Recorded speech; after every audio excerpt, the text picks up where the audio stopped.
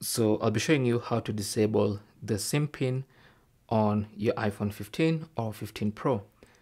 I have the Pro Max here, but this works on all the iPhone 15 models. So what you want to do is go into settings. On the main settings page, go to mobile service or mobile data, tap on that, and then you should see your SIM cards or SIM card.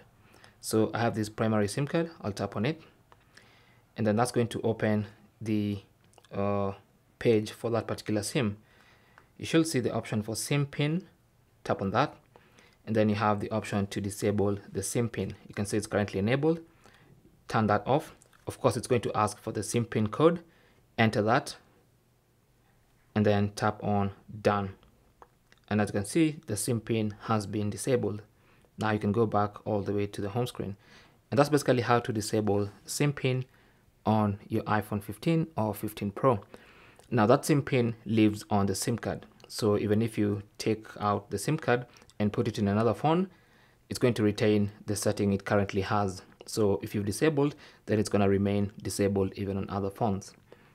Thanks for watching. Comments and questions down below, and good luck.